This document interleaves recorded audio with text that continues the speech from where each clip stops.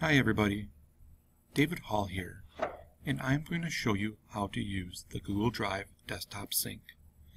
This is after your computer's been re-imaged and you have loaded up the Google Drive Desktop Sync.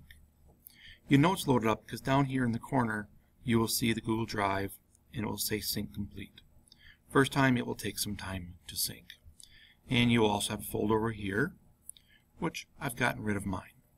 So, this is an amazing tool that your IT department has put in for you, and I'm really starting to enjoy it. What it does is it makes it look like you're using a folder on your computer, but you're actually using your Google Drive. Let me show you what that looks like in your computer. So here I'm going to go to my Windows Explorer, and on top here under Favorites I have Google Drive. Here are all my folders and files that are in my Google Drive, and they have little check marks next to them to show that they have already been synced. And if I go into, I'm going to use Balloon today, you'll see that I have an image folder. So let's get rid of that for now and show you how this works. We're going to use Smart Notebook 11 because that's where a lot of the frustration for people is, but it's not only this one. This is just an example of how the drive works. So I have, let's say, I have a folder or a file I've made, and I go through and I make it and I set it all up. It could be anything, and then I go to a save. I'm going to, for the first time, I'm going to do a save as. I am going to title it Test for Video Demonstration. And I'm going to go to Google Drive.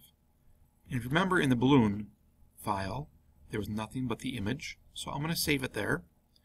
If you look closely on the bottom right, you will see that the Google Drive will little flash a little bit and lights go around it, looks like.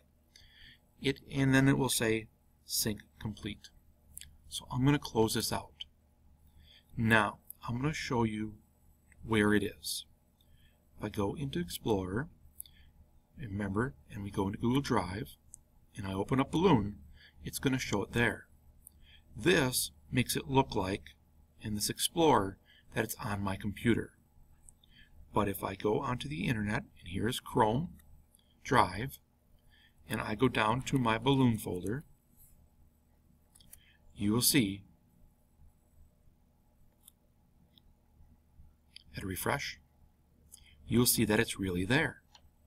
But the frustration is when we go there and try to open it, it can't open it.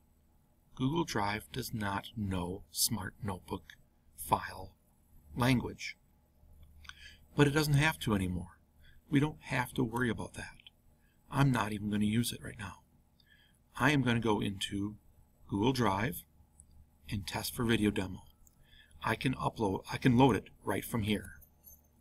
It's going to act like it's loading it from my hard drive, my computer, but really it's pulling it off of the internet.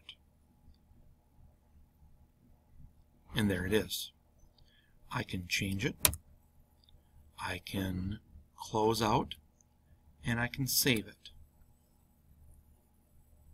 Just like I normally would if it was on the hard drive.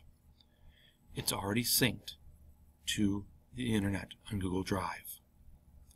Just to show you another way, if I was already in the program, I am just going to go up to File and Open, like all of us have done before. Make sure I'm in my Google Drive, which I am, and I'm in my folder Balloon, and there it is. I can open it from there. Again, this is opening from the internet, not your hard drive, but it acts and pretends that it's doing it all through your hard drive. This should save all of that worry about downloading and uploading those files all the time. Thank you to the IT department. If you have any questions, contact Mark or myself, and we're glad to help you.